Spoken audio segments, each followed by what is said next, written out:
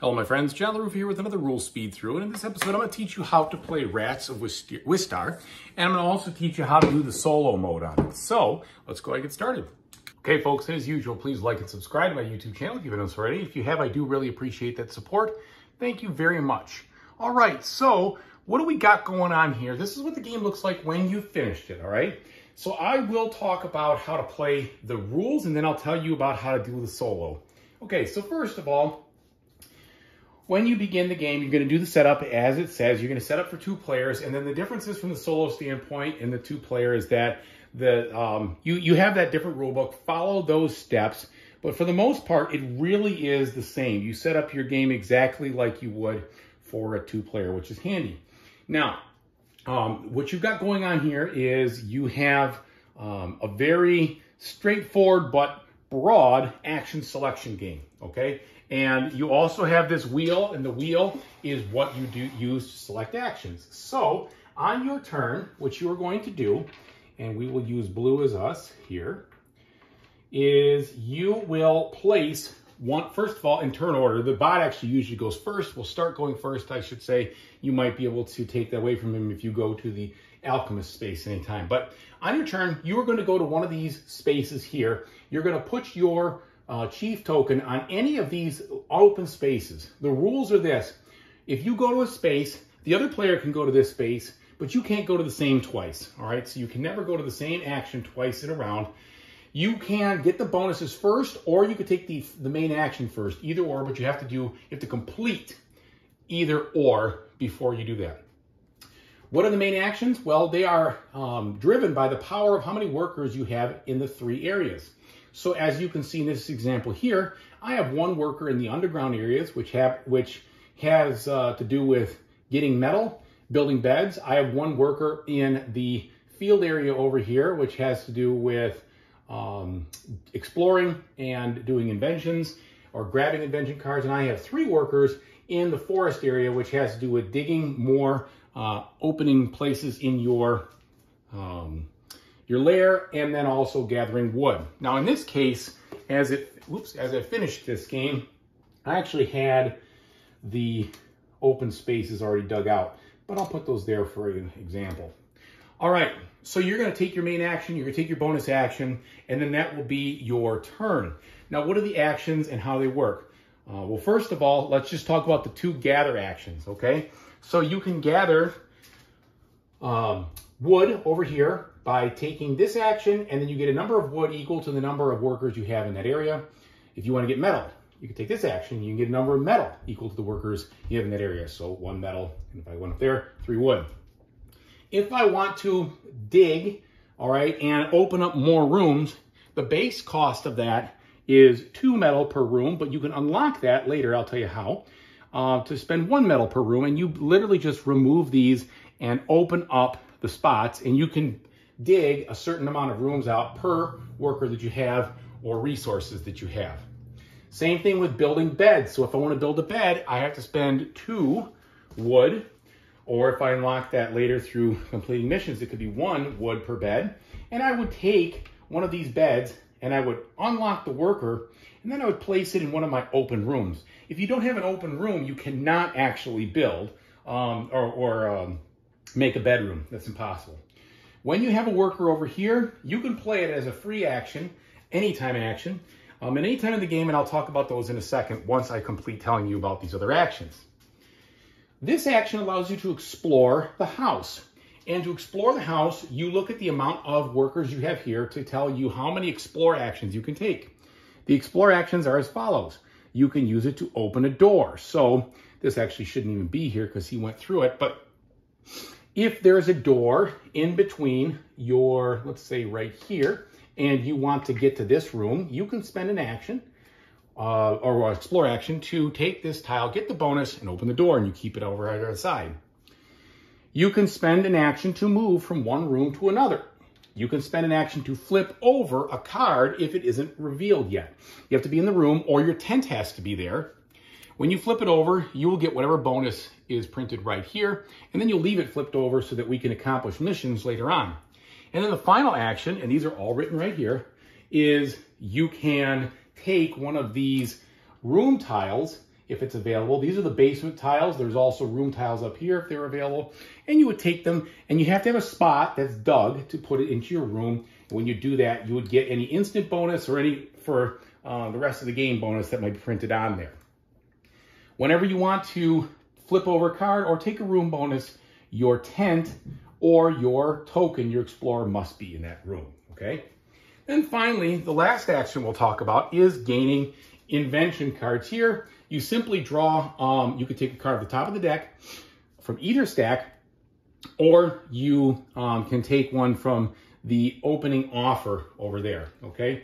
And when you take a card, you simply put it into your hand. Now, your hand will have any number of cards. There is no limit to the cards that you can take, and you basically can play those through any time you see this symbol right here where there is a card with an arrow. So most of the time that's a bonus action, but it also could be the alchemist action, which I'll just talk about in a second. And the, let's see, I want to make sure that when you take the action, yeah, taking a basic action costs 1, taking an advanced action costs 2 points. So if you want to take an advanced card, it does take 2 worker strength over here to take that action card, okay? Because you see this costs 1, that costs 2. The action cards do a variety of different things, and so let me talk about that right now. They do, so there are some that are just instant benefits. For instance, to play an action card, you have to spend these resources over here. Sometimes they have requirements on them, like this. Not only would you have to spend the 2 wood, but you'd also have to have previously had this token someplace in your area, or you'd have to spend a wild token to do that. You can get a wild resource token by using an anytime action by spending 3 of anything. That could be 3 cards from your hand, or 3 metal, or 3 wood, or any combination of those. You play the card, you would then do whatever it says. So some of these lightning bolts, those are instant effects. This would give you 2 more light bulb actions to draw 2 cards or 1 card, depending. And it also give you your electricity token over here, which is a requirement for some of the other tokens that are out there. If you already had it, you can flip it over and it will get you 2 points. Now, the other cards, there are end game scoring. For instance, this gives you 2 points at the end of the game for every battery that you have. So this counts as 2 batteries, but I have another battery right here too. Then there's all, forever effects. This one is anytime you would play a brain token, you would then get a free explore action, 1 action strength, etc. So there's lots of different cards in this game. You have to explore those on your own. And that's what those do, and that's what the cards do, okay? Let's talk about some of the other bonus actions here. So, and actually what I might do is remove these. So this bonus action will let you complete a mission or move 2 of your workers anywhere you want on the board, okay? Completing a mission, you would look at this card right here, and you would decide, do I meet the requirements of any of these spots? And if yes, I could put one of my cubes down and gain these rewards right here. And of course, in order to complete a mission, you have to have your explorer in the location of the mission or have a tent previously placed in that location. When you complete an action for a mission, you're going to take one of these cubes off of here, and you're going to unlock a reward. Now notice, these are brown, which means these cubes can be unlocked by completing missions upstairs. These cubes are in stone areas. These can only be unlocked by completing missions in the basement, okay? So when you complete a mission, not only do you get the reward there, but you're going to get some reward over here, depending on what it is, and they come with some points, and sometimes you have to pay extra for them. For these, for instance, this area right here and this area right here, you have to pay 1 additional cost, either a resource or a card, okay? So that's how that works. Now, the other thing you have is bonus actions, or these anytime actions, I should say, not bonus actions. Those are on the wheel. Anytime actions. So anytime you can do 3 of anything for a wild token, 4 of anything for that electricity. You can spend one of your move tokens to move a worker, which is usually really good, right? When you want to take something, you want to kind of move a worker to make it stronger. You can accomplish one of these bonuses, which I'll tell you about in a second, or I shouldn't say bonuses, achievements. You can place one of these workers from here on any spot in those areas. You can, you can use a one-time any action. This is the objective. And then here you can place a tent. Now, the objectives work like this. If you have the condition you can claim that. Let's say I had 2 of these blue tokens played somewhere here. I could claim this and I would get the rewards. You can only do these once. And in the 2-player game, some of the spaces are already blocked. They also have some one-time cards like I showed you before. Well, I haven't showed you, they haven't come up. But the one-time cards you can activate. And I don't even know if I'll find any real quick here or not. But yeah, here we go. This 1X. So I can do this one time on a round and play a black token there. I wouldn't be able to do it again until the next round. There are 5 rounds in this game. The rounds are counted out by tiles that will be over here, which are these room tiles. And at every round, you flip one over. You flip one over in the start of the game. And if no one takes it, you just discard it. But you can take those by using this action right here, this bonus. The other bonus actions is that would take a wild token right here. This gives you some wood and lets you move.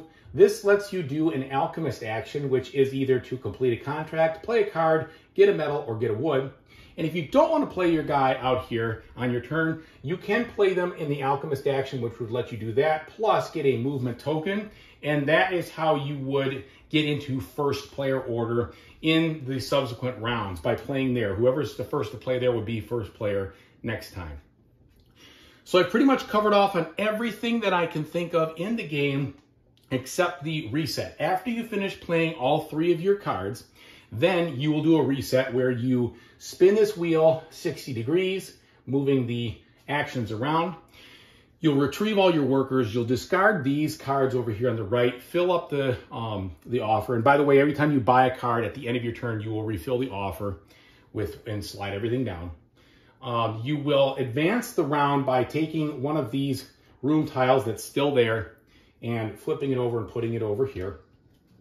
If there's one there, you discard it. And then I think that's it. So yeah, you've reset everything, you've got your guys back, and you remove any of the 1X tokens that you've played over there on your 1X cards. Now, let's talk about how the solo bot works. So the solo bot is going to have a couple things. First of all, they're going to have a deck of cards here for their exploration, which I'll talk about in a second. Second of all, they have action cards. So every round, they're always going to take all 7 action cards back, and they're going to shuffle them up, and they're going to flip one over to tell what they're going to do. They're going to put their worker, or their chief, in the farthest outside space they can that matches this token right here, and take the main action that associates with it. If they haven't played at least 3 mice tokens, workers, into that area, wherever this is, they will play one now. After they complete their action, then they will take the bonus actions printed here and only here. They never take bonus actions anywhere else. They never resolve things anywhere else. They don't care what's printed on cards, printed on tiles, printed on rooms, except for the points at the end. It's only the bonus actions that go through here. They do get the achievements over here when they score them. As far as I know, they do. I could be wrong about that. Check it out. Just make sure. I played it like they do. And then the other thing is they have these 3 cards that you will configure for their solo game. And the cards are marked 0, 1, 2, and 3. So you can have, with the accompanying cards, you can basically play a 0 to 9 difficulty bot. You are going to put on these cards these tokens like you see here. And those tokens, anytime a card bonus says move down one of the other tracks, you'll move this down and take whatever action you find there. Check the rule book for it.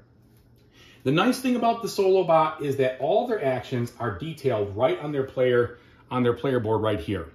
So anytime they would take this action or this action, they get 1 point per worker they have there. Anytime they would go to build, they would either build a bed, they build 1 bed, or if they had 3 workers, 2 beds, here they dig 1 room, or 2 rooms if they have 3 workers. Take 2 cards, take 4 cards, take 1 explore action, take 2 explore actions, and then over here they would do what says here. Now, let's talk about these explore actions real quick. When they take an explore action, they take the top card, they flip it over, they look at whatever room they're in. So let's say they were in room, what is that? That's room D. So D, they would try first to get a room token if they could, and if they can't, then they would flip over one of the cards if they aren't revealed. They would then play a tent, and they would move to room E. You use this card to determine where they are, where they're going, what the rooms are, and what the priority is.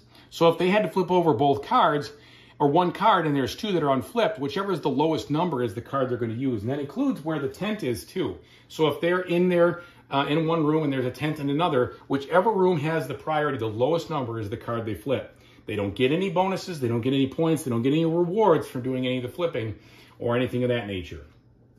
And so the solo bot is completely controlled by these hand of cards, and it's really easy to manage, thank goodness. And that's pretty much it. For the most part, if I missed anything, please let me know in the rules. Again, in the comments, and I'll explain it more. There's 5 rounds of the game. At the end of the 5th round, you sum up all your score. You'll sum up the highest revealed bedroom tile that you have. You'll sum up the highest revealed room that you've dug. You'll sum up any points you have here, any points that come out here, any end game points over here. You'll get, let's see, I don't think there's anything out there that you get. You've already gotten your objective points from there. You do get some leftover resource points if you have them. And it's actually pretty straightforward to score at the end. And the bot scores very similarly to you in almost every case, except they have some end game scoring based on their scores, their 3 cards. So thanks so much for watching. Really appreciate it, everybody. And whatever you do in the future, I really hope you have a fantastic time doing it. Take it easy, everybody.